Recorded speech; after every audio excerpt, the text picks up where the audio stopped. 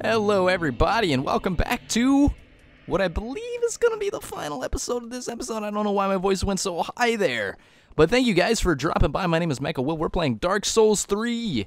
This is Blind's post-commentary describing the blindness of my adventures. But basically, we've done everything that we've need to. We've come here to the end, the precipice of the cliff. We've done everything. We've fought everything. We've beat all the bosses. The last episode was quite a fun trip. If you guys want to go ahead and check that out, we fight the one of my favorite bosses of the series. But now we come to the end.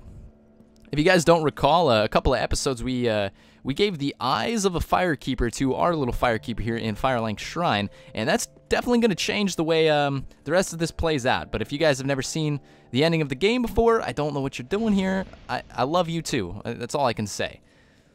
But we're going to be placing the final bits of ash, and we're going to see how this all pans out. Now, there's not too much I can say. I'll be talking about the game at the end of it, my thoughts on it. I accidentally skipped that. You can fuck yourself. I'm sorry about that. I apologize, guys.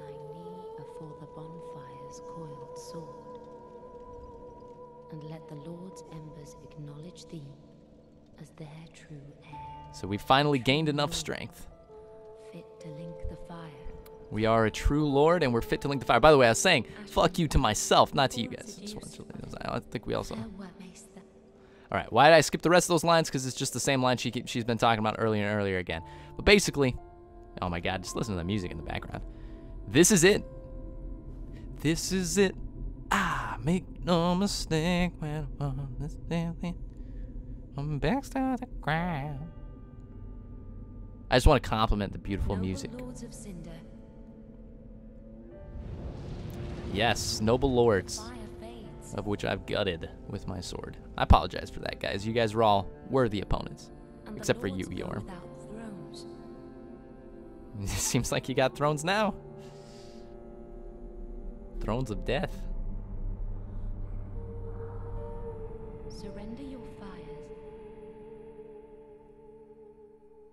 to the true heir. Damn. Yeah, we earned this, okay? This was not a walk in the fucking park. Give me that. That was for me. Hand it over.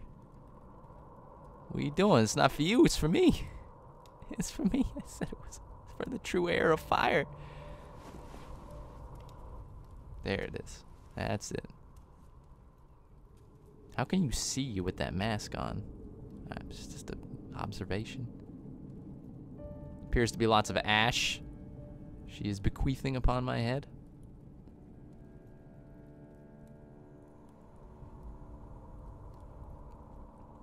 This is weird. It's a weird little thing going on. But it looks like... Wow. To the old gods of Lordran, deliverers of the first flame. This is really a poignant cutscene here. I appreciate the piano. Also, the piano just cut away, and I'm kind of mad. Just have that music playing all the time, please.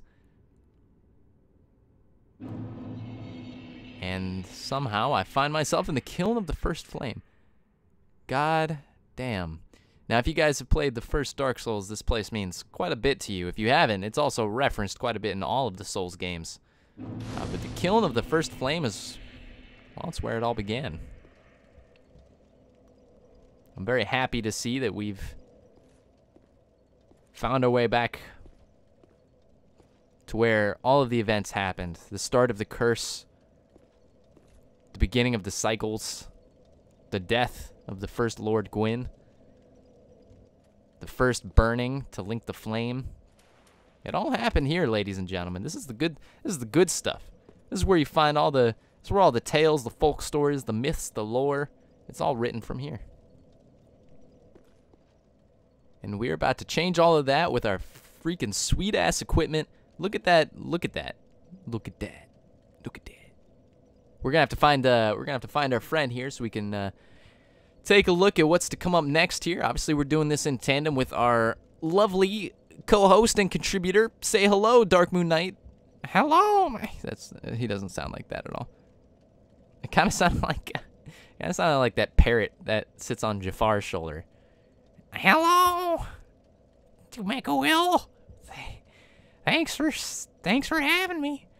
I wish I could imitate his voice. I mean, I probably can, but also got to keep his identity a little bit safe here. You guys are fucking animals. You know, I don't know what would happen if you guys got his like social security number, home address, bank account information, that kind of stuff. But if you guys want to send him some love, his name is Darkmoon Knight on YouTube. He does a lot of Dark Souls 3 PvP, and I'll put his channel in the description. My God, that's beautiful. That's beautiful. Walking out into this kind of location, you guys may understand, when it gets closer to the end of the game, I'm going to tend to get a little bit more serious because I want the people that actually invested the time in this series to, like, feel something. That is the most, like, brilliant visage I could have imagined for the end of the game. The whole aesthetic going on right now of, like, the kingdom crumbling and the world just warping, the sun burning and fading. Almost like it's melting. Everything just it's getting closer and closer to just the ultimate demise of our world. And the only thing that can stop it is this fellow right here.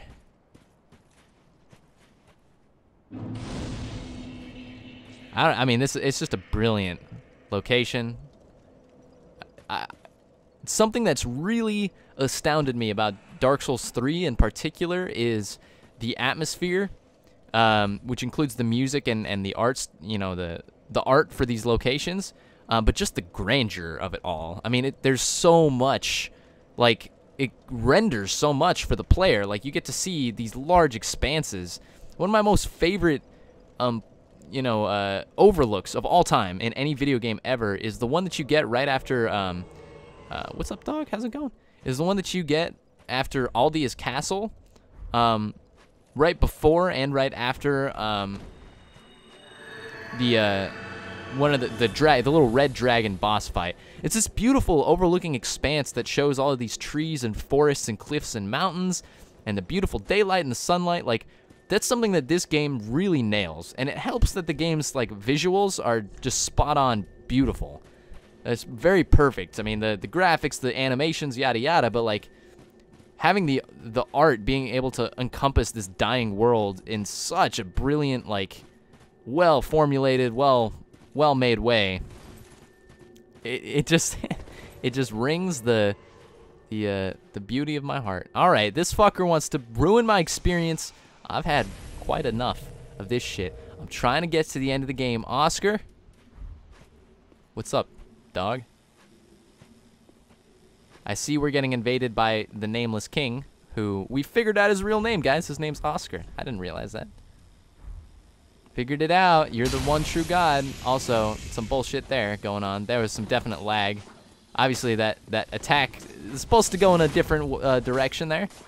He just, like, bowed. I don't know what's going on here, man. But he's got to be dead by now. I'm pretty sure at this point in time, he's dead. I don't know what's going on with your internet, man, but if you are watching this video, if for some happenstance of luck,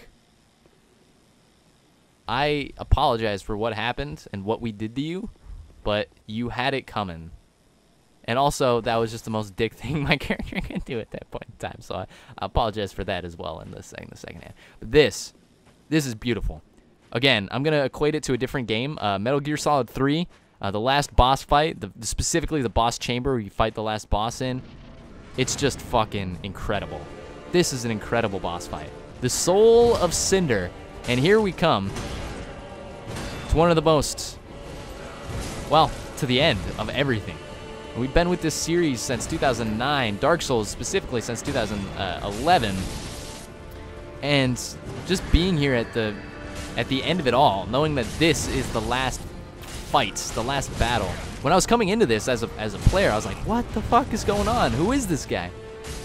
I was expecting, I don't know, I was expecting something, maybe Gwyn, something, but we got this Soul of Cinder creature, which is just an interesting guy. He seemed to have a lot of different attack moves. He utilizes a lot of pyromancy and magic and hexes, just everything. So I was really confused about what this guy was supposed to symbolize because I didn't quite understand. I didn't see too much really building up to the final boss in the rest of the game. Fuck you, by the way.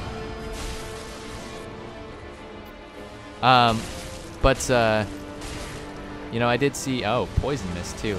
And backflips from the freaking wood grain ring from Dark Souls 1. It's just everything. And the fucking, what's the Fire Within, or the, you know, the little flame sweat. Like here, he just uses everything that, you know, we used. And as we started fighting more and more, I started to realize that this guy, this was us. This is every PvP and Dark Souls player that I've ever fought, all built into this one boss fight. Holy shit, Kamehameha. Some Goku thrown in there. It's everything that that a man needs. And a woman as well. I appreciate that they went with the, you know, you can't cheap out on this boss fight. Like, you can't parry him. You can't do any visceral attacks on him. Like, you just gotta take your shit and that music. Take a listen to it real closely while we're here.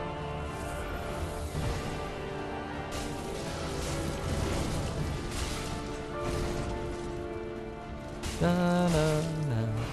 If you guys don't remember that theme, again,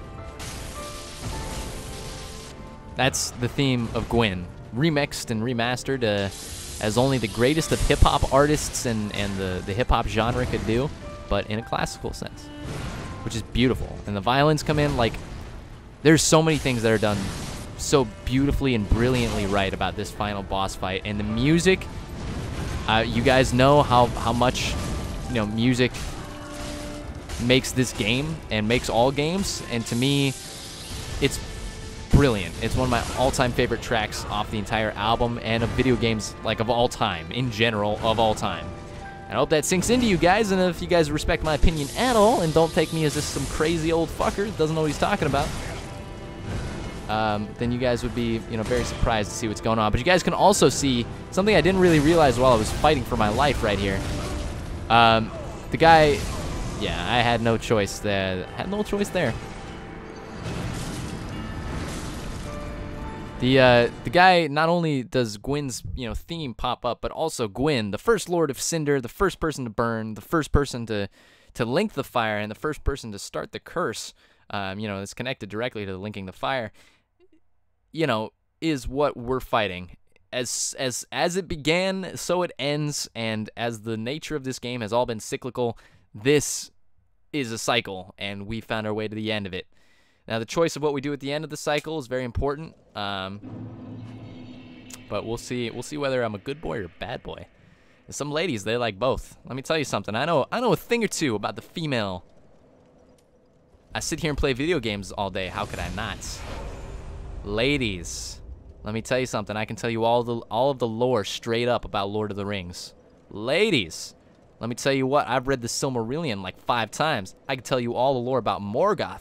Ladies, I can crush souls with the best of them. You don't know what that is? Baby, come over here. Let me show you. Anyway, you know, some ladies like the good boys. Some ladies like the little hair part. They like making sure that the man's there. He's not breaking any laws. He's going to provide for them. Some ladies like it the other way around. Nothing wrong with either. But some ladies, they like the bad boys. And let me tell you what. Sometimes the girls that like the bad boys, we can talk to them, you know, there might be the bad girls. We'll put them like that. Or good girls that like bad guys, however it goes, you know. I've never really been a bad boy myself, but, you know, sometimes those girls are the most desirable. Because they like going against the status quo. But of course, you run into the issue of, like, so many people are against the status quo that it kind of becomes the status quo to be against the status quo. So really the most against the status quo thing to do is to actually be with the status quo, which has changed, which means you're no longer with the status quo, which is, you know, the conclusion that we've come to at that point in time. But it's a question for another time because we're playing Dark Souls right now. But I just want you to think about that, because our impact, good boy or bad boy, is gonna, well, you're about to find out real soon. Let's go ahead and take on this guy, the very final boss of Dark Souls 3. I gotta tell you, there's so many emotions that come with this boss battle, but I'm really sad. I start trying to parry him there to see if it's even possible, because at this point in time I noticed it was like Gwyn, and the best way to defeat Gwyn, we all know, is to just parry the shit out of him. So I thought maybe we could parry him, but I think it was a good choice for them to do what they did. Like, it doesn't trivialize or marginalize the fight. Like, if you could only fight Gwyn without parrying him, again, I think that was brilliant, allowing him to be parried in his own way, because parrying was like very much an advanced technique in the first game that, you know, not a lot of people utilized when they first played the game. In fact, not a lot of people even knew about it. I will fully admit, when I played the first game blind for the first time, I didn't even know that you could parry. Like, I saw it real quickly at the start of the game, and I never used it. I got through the entire game, I'm talking beating Gwyn and everything, without ever parrying somebody, ever. It was only until I started playing other playthroughs that I realized, oh, hey, there's this cool technique you could do called parrying. But it was brilliant. Oh, we got parried. Well, we can fucking get parried, no problem. There's a little bit of a double standard going on there, I think. But the cool thing was that, like, you know, you were utilizing basically just this. It was a crack in his armor, you know? It was a way for you, like, the old Gwyn never would have been destroyed by parrying like that, but since he had been burned down to this husk, like, he made himself vulnerable, and he was very much in a weakened state. This Soul of Cinder is a little bit different. The Soul of Cinder is a conglomeration of us, of all of the people that have linked the fire, here to defend the flame for one final time, including becoming Gwyn himself, the very first defender and husk of the first flame, which we now see here. But this guy is much more powerful, I think, than Gwyn, Lord of Cinder, is. You know, he's a tough boss fight, as we can see here, but it's more than that. It's, you know, he's larger, and in Souls, the larger you are, it generally denotes how powerful you are as well. So it's like, I don't know, it's very interesting.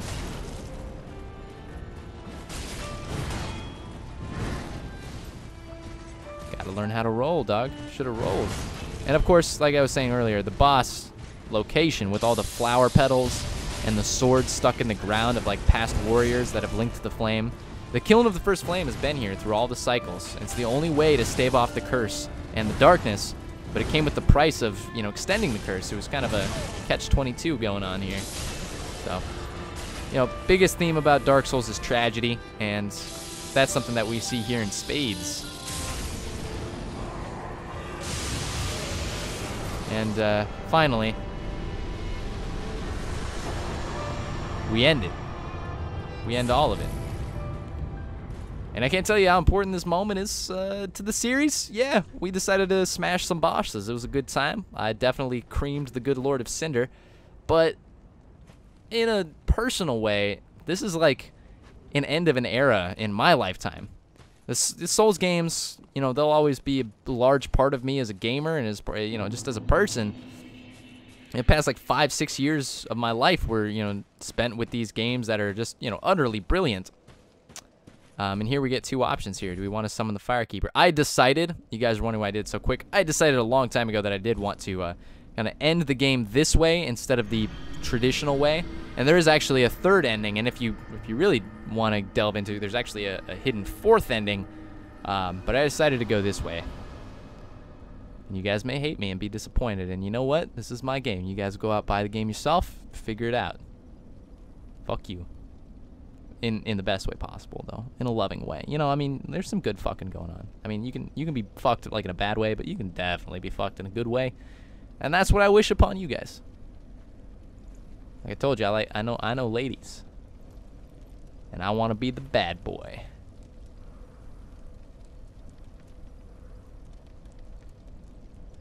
So if you guys don't recall, we gave her the Eyes of the Firekeeper, and the Eyes of the Firekeeper let her see the world for what it truly is. Generally, Firekeepers are not allowed to have eyes because they see what the world could be like without the flame, and their whole reason for existence, their whole being is bent on protecting the flame. And so we kind of corrupted her against her own duty, but in a way, if you want to look at it in a positive light, like, we opened her eyes in a, like, literally. The first flame quickly fades. Darkness will shortly settle.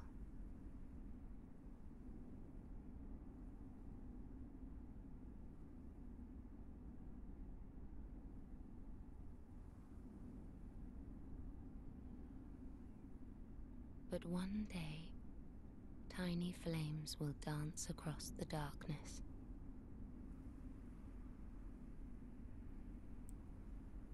Like embers linked by Lord's Pass.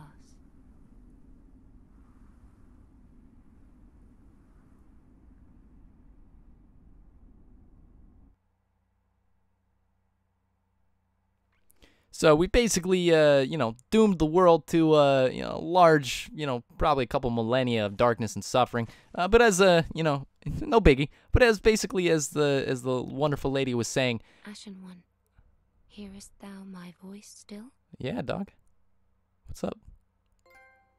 Hey, trophies. And that is Dark Souls 3. MechaWill presents Dark Souls 3. So From Software presents. I had no correlation with this game. I present my series that presents this game. So what can we say about Dark Souls? I strongly believe it's one of the greatest games of all time. One of the greatest series of all time. I hold each and every game in super high regards, and this one, I mean, it did nothing to dissuade me from that. It holds its own as, again, one of the best games, not only of like the generation, but of gaming like in general. You know, we talk about a lot of our favorite games. You know, a lot of people will mention, you know, some of the original Legends of Zelda games, you know, some of the old school like pioneers like Castlevania and Metroid and Mega Man, and this game is something special. And playing through this game really just helped me rekindle, pun intended, a lot of my love for the series. It always reminds me every time I play these games why they're so brilliant. They're beautiful games. I recommend them to anybody. This game is no exception. It's got so many great events and sequences in it. There's a lot of depth to it, which I love. You know, I mean, the design was on point. A lot of people wanted for like maybe a more vertical design like Dark Souls 1 that had maybe some more shortcuts and stuff, but I think it was brilliant. It was very poignant. It was very sorrowful and tragic-filled game, as the ending of this series should be. And it had so many great boss encounters. I mean, you know, some of my more favorites, even though they went by quickly, you know, Lothric and Lorien, you know, the princes, and the lore behind these. I just can't wait for the DLC. I can't wait to learn more about Kath and Frampt. And once the DLC is over, it's going to be really a final end, and that's probably going to make me cry a little bit. And I'll do that off camera so you guys don't call me a pussy because, it's, you know, I cry at a video game. So, you know, how do I rate these games? How do I say what needs to be said about these games? Well, let's just start with the end of the game. A brilliant ending. You know, we fought ourselves. We fought the conglomeration of everybody that fought hard to fight the flame, and me, being the dickhead that I am, I decided to end the flame once and for all. But as you can see, you know, one day through the darkness, the embers are going to start to dance across the you know, the sky. You know, this is why, you know, with both of those endings, the lighting the fire and taking the fire away, it's never really a definitive ending because we need one without the other. And you know, it'll continue. It gives me a little bit of heart to kind of think about, like, you know, the way that different characters were coming back in these cycles. You know, one could postulate that the cycles themselves might repeat, and in a correlation to like real game life, what that means is that this one ends. You know, we choose the darkness or the flame. It doesn't matter. The flame or the darkness will come back, and then we can find ourselves playing Dark Souls 1 again in a continuation of the series. Basically, Dark Souls 1, 2, and 3, as much as the contents of their game are a cycle. And we can cycle the games for the rest of our lives. But I'm going to be very sad to know that there's no more Dark Souls games coming out. Although I do think that they'll maybe rest on their laurels, you know, for a while on these games. But I think they will come back eventually because there's something really special about these games. I highly, you know, I hold in contention that these games are the best. If not some of the best, then the best games of all time. So if you guys share my sentiments, you know, I totally understand. If you guys don't, you know, there's plenty of other pieces of art out there. We just finished Shadow of the Colossus, another brilliant game, but I thoroughly enjoyed this game. There's so much to do, so much to go back to. There's a lot of stuff to kind of put together. And then, of course, at the end, you know, I mean, once you've said and done it all, as long as they keep their servers up, we've got PvP for days. And the PvP in this game, you know, could be touched up a little bit. Obviously, there's some issues that if you look at the community, you know, they're having some issues with, but there's a lot of longevity in this game. There's a lot of stuff to do and go back to, and even when all the servers have died, you know, playing through this game's story is going to be just a special thing. And if I ever, I'm thinking real far ahead into the future right now, if I ever have like a large amount of children, I'm talking 8 to 9 little bumpkins running around, I'm going to sit their fat asses in front of a TV screen. I'm going to make them play these games. You know, if you have family or something like that, or people that like video games, or best friend, or a significant other or something like that, sitting them down in front of these games, you know, I mean, it's essential. These games are an essential piece of art to the human existence, and anybody that says differently can fuck right off.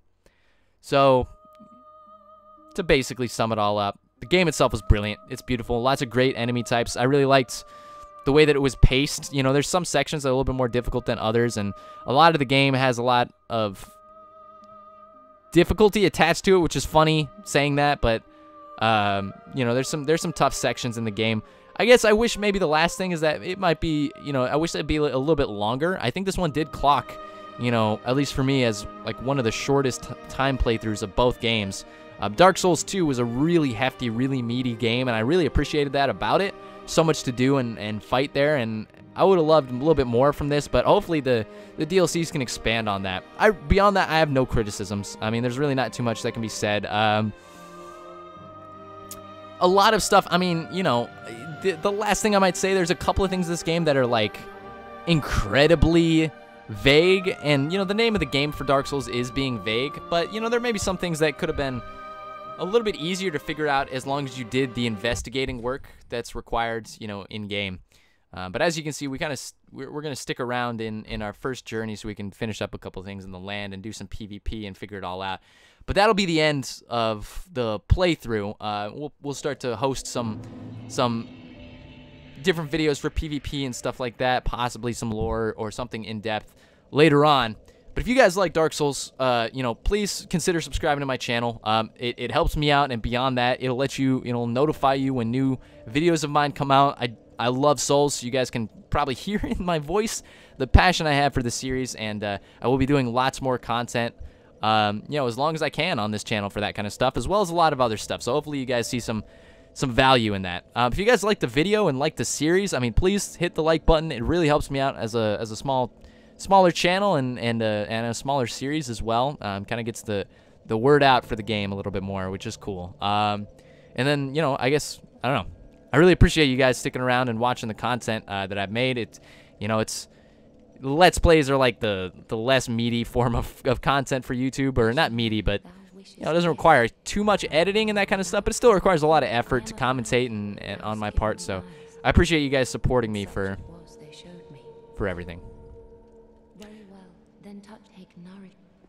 Thank you guys so much for dropping by. We'll end the series off here, and we'll move on to bigger and better things. I appreciate you guys dropping by, and I'd also like to shout out a big thank you to Darkmoon Knight for playing through me in the end of the game here. Stick around. There's so much more to come, and lots more on my channel. Thank you guys so much, and I'll see you next show.